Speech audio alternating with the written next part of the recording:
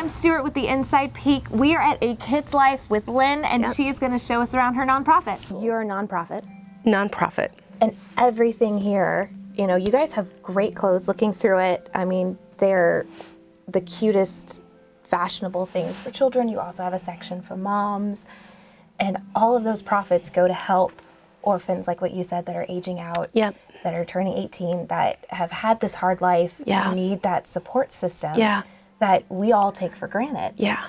And that is amazing to me. Yeah. And your heart was, you grew up, or you guys went to, you went off on trips to orphanages in Eastern Europe. Tell me more about that. Well, it was in 1998, and our family had 4 young children.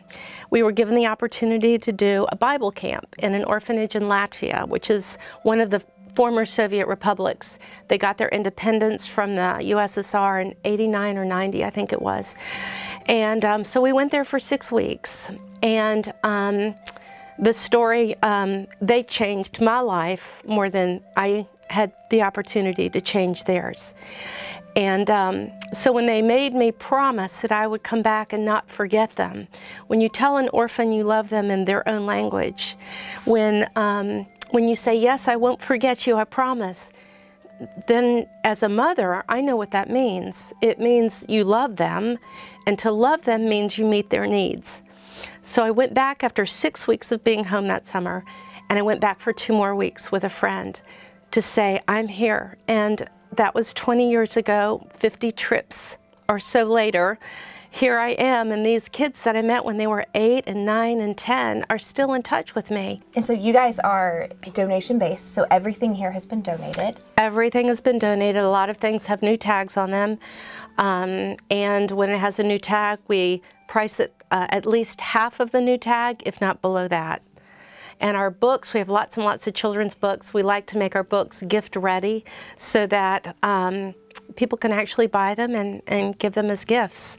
And it looks so, like, I don't know what I was expecting when I saw, like, oh, we're going to a donation space. I was probably thinking something more of, like, when you walk into a Goodwill or things like that. They're great. I like shopping there. Yeah. But it has a very, like, industrial, like, you know, you just know you're going into, a thrift store or a donation center.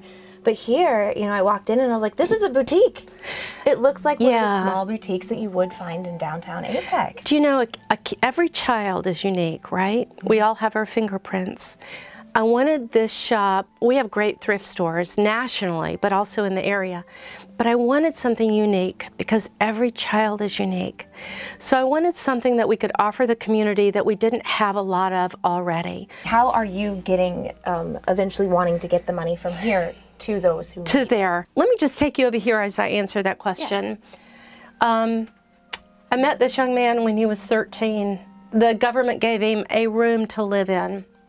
The room that they gave him to live in when he left at 19 or so is the room he's still in, and it was filled with black mold.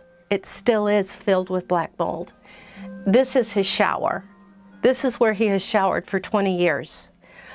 How do we make a difference with him? Because I'm here. So what I've done over there is, in the 20 years that I've been going back and forth, I've made connections with local organizations. The Salvation Army is one. Local churches are another. This is one of the local pastors reaching out to him.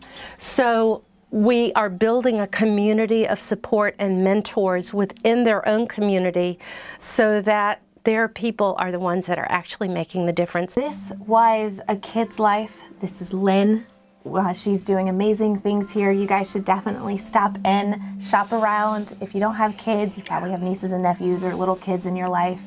This is a great place to come and get gifts for them, a great organization to back up.